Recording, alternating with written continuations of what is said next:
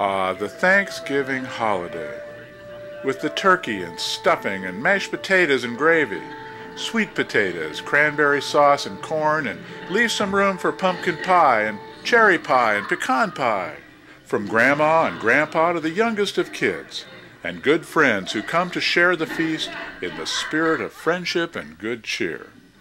Who doesn't love Thanksgiving? Many of us learned in elementary school about the very first Thanksgiving in 1621. The Pilgrims, who landed a year earlier at Plymouth Rock in what is now Massachusetts, came to America to exercise their religious freedom. They threw a big feast to celebrate their first year in the new year, and they invited over their new neighbors, the friendly Indians, including the handsome Squanto, who taught them how to grow corn. My country, 'tis of thee, sweet land of liberty. Also, about the time we were in elementary school, we learned about other special holidays, like when the Easter Bunny brings all children baskets of brightly colored eggs, or when Santa Claus flies all the way from the North Pole in a sled pulled by reindeer to bring presents to every child in the world, all on one night. As we grow into adulthood, we learn that many of the stories we heard as children are more complex than we originally were told. But what about Thanksgiving, the one day of the year when you can totally ignore your diet or how fat you might be? It's the one day where without guilt you can totally chow down until your stomach bloats and your seams burst.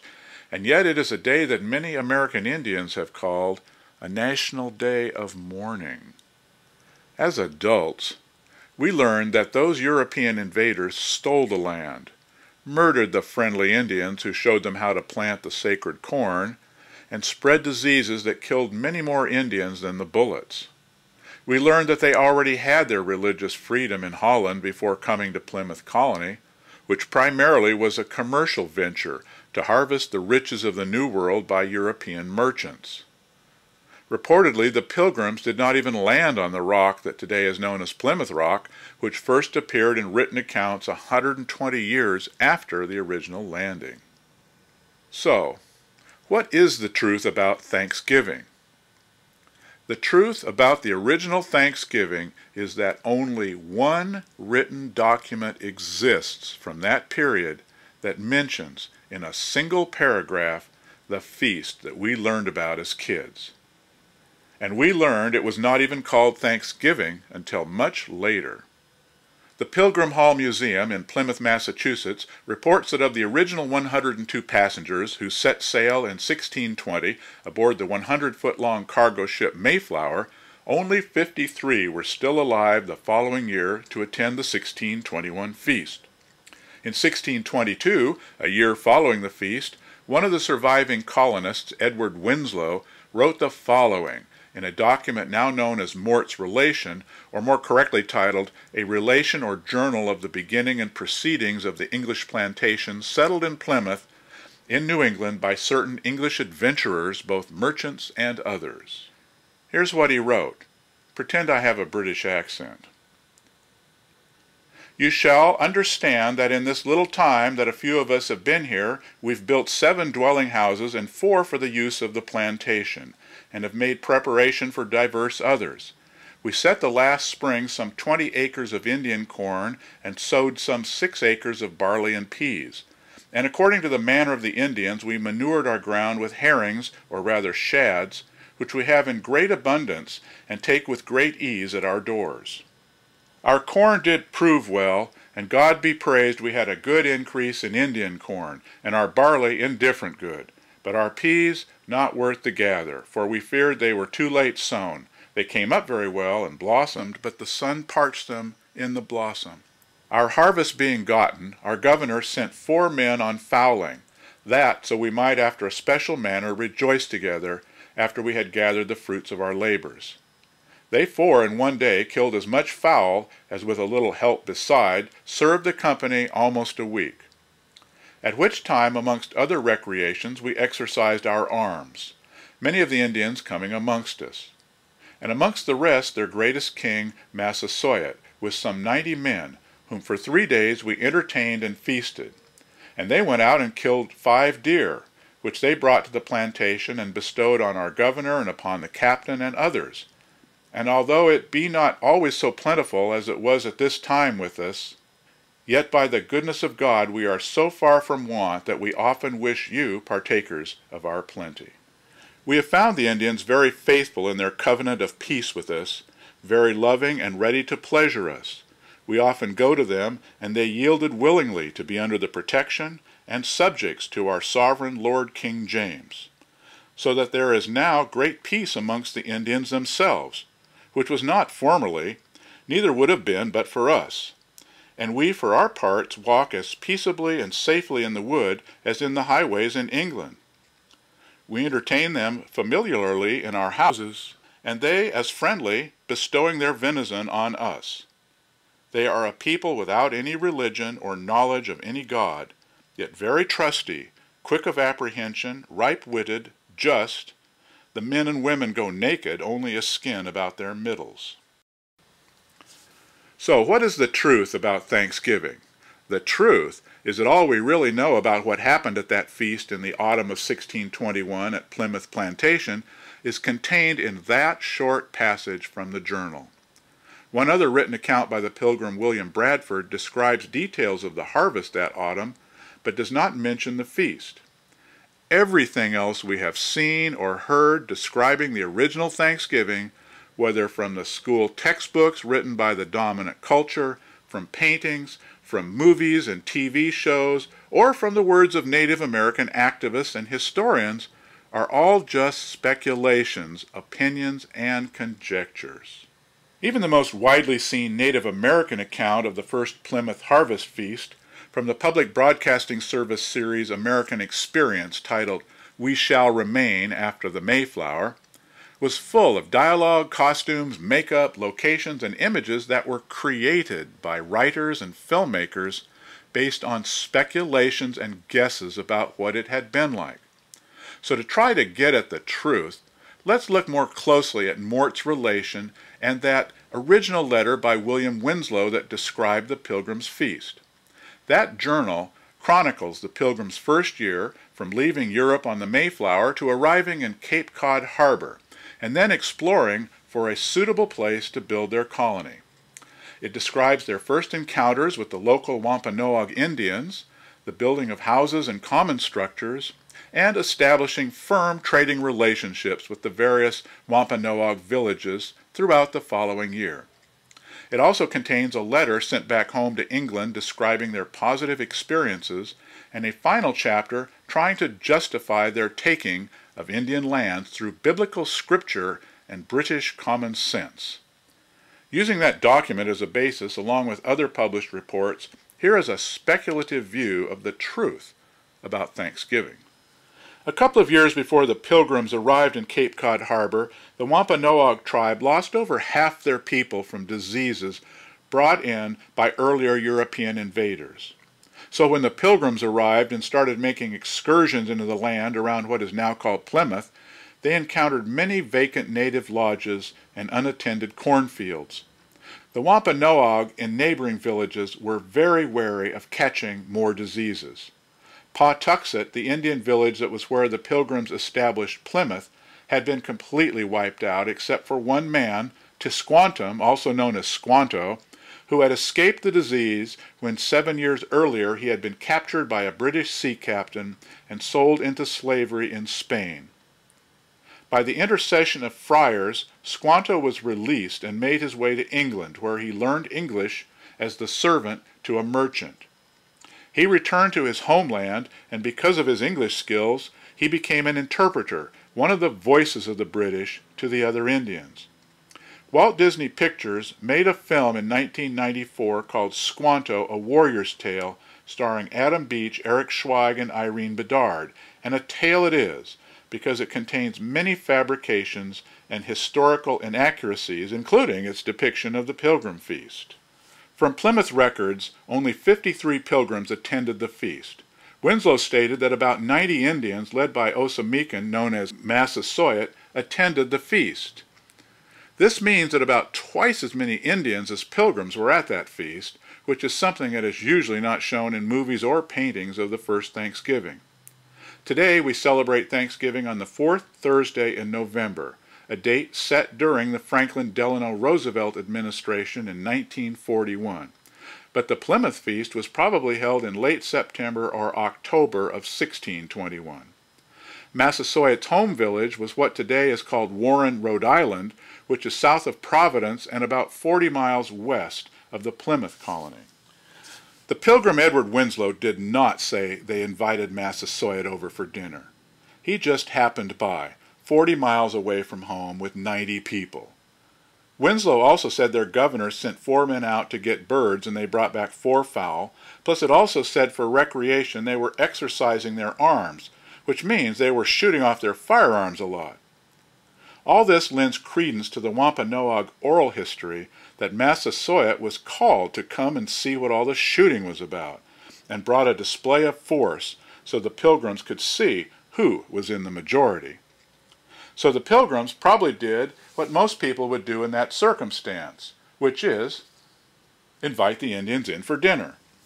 They stayed for 3 days. Massasoit sent his hunters out and they brought in 5 deer. So it was basically a potluck dinner that lasted 3 days. Think of it as a colonial version of Facebook, where everybody hung out, got to know each other, and played Farmville with real farms. When the Pilgrims first arrived in 1620, they made expeditions into the countryside. One of their first acts on land was to steal a large cache of Indian corn and a metal kettle with the stated intention to reimburse the Indians later, which they did. They also dug into graves and opened up the burial bundles to examine the skulls. Both were hostile acts that illustrate the European attitude towards the indigenous population. The Pilgrims did try to establish peace with the Indians. Of course, they did not have much of a choice. Many Europeans had preceded them to the New World, but the numbers were just not there yet. The Pilgrims were outnumbered and easily could have been slaughtered by the Indians, despite the Pilgrims' far superior technology and weaponry. Unlike today, the various Indian tribes did not see themselves as one homogeneous race. Massasoit's tribe, the Wampanoags, were in a bloody feud with the Narragansett to the north. In fact, the Pilgrims came to their aid against the Narragansett. 2 years after the big feast, Massasoit got deathly ill, and Edward Winslow traveled the 40 miles to Massasoit's village with medicine to help nurse the great Sachem back to health, for which Massasoit was eternally grateful and pledged his lifelong support to the Pilgrims. The British gave the Indians many of the products of their culture, such as cookware, glass beads, fabrics, buckets, foods, tools, weapons, and alcohol. The British were especially happy to get beaver pelts in return, which they shipped back to England as part of their payment to the financiers of the colony. In several places in Mort's relation, the Pilgrims expressed their desire to show Christian love and peace to their neighbors. The Pilgrims nonetheless considered the Wampanoag people to be inferior savages, and used that word repeatedly. At one point they described a song and dance the Indians performed for them to be antics, like would be done by buffoons. In the year following the feast, Squanto was accused of using his position with the British to spread fear among the Indians, extract payment for his own self-interest, and usurp the authority of Massasoit. Massasoit called for his death, but Squanto died in that year of what the Pilgrims called Indian fever, but was probably from a European-born disease. Peace was maintained between Plymouth and the Wampanoag for about 40 years, until William Bradford and Massasoit passed away, and the power shifted to the second generation of Edward Winslow's son and Massasoit's oldest son, Wamsuta. In the meantime, many thousands of Europeans had arrived, all looking for land. Wamsuta died under mysterious circumstances after being arrested under Winslow's command. Massasoit's younger son, Metacom, also known as King Philip, became the great Sachem. By 1675, 54 years after the joyous Thanksgiving feast, the number of British colonists had expanded to about 80,000 people, compared to about roughly 10,500 Indians spread across several feuding tribes. Hostilities and European land grabs had escalated to the point that the Indians had had enough. Metacom led Indian warriors against the colonists in a year-long war known as King Philip's War. Half of the 84 British villages in New England were attacked by war parties. The Indians' goal was to force all the Europeans out. The Europeans' goal was to exterminate all the Indians. The Europeans' advanced technology and weaponry and superior numbers led to a bloody defeat of the Indian forces. Almost a third of the Indians living in the area died, compared to about 800 colonists. The war ended when Metacom was shot dead by another Indian from a tribe that was fighting for the British. The colonists, using the 400-year-old British penalty for high treason against the king, beheaded Metacom, drew his body on a horse-drawn sled, and then cut his body into quarters. His bloody head was impaled on a pole and displayed in the Plymouth town square for the next 10 years. As a result of the defeat, the Wampanoag, Narragansett, Pequot, and other tribes lost their traditional lands. It should be noted that many other important stories exist about the beginnings of Thanksgiving. Native Americans have thanked their Creator and blessed the harvesting of their food for centuries before the Europeans arrived. A settlement in the colony of Virginia celebrated an official day of Thanksgiving dating from 1619, 3 years before the Pilgrim's Feast. The Spanish in St. Augustine, Florida, are reported to have held a Thanksgiving celebration in 1585, 36 years before the Pilgrim's Feast. Many European countries have held harvest festivals for hundreds of years before the migrations to the New World. And it's been argued that the Pilgrims had observed a Dutch Thanksgiving festival in the city of Leyden, where they lived before the Mayflower voyage. AIM, the American Indian Movement, reports the research of William B. Newell, a Penobscot tribal member and former chairman of the University of Connecticut Department of Anthropology. His research concluded that the Thanksgiving holiday resulted from the actions of the governor of the Massachusetts Bay Colony, who ordered his militia to attack a gathering in Connecticut of the Pequot tribe for their annual green corn dance, killing 700 people. The next day, the governor ordered a day of Thanksgiving, thanking God that they had eliminated over 700 men, women, and children.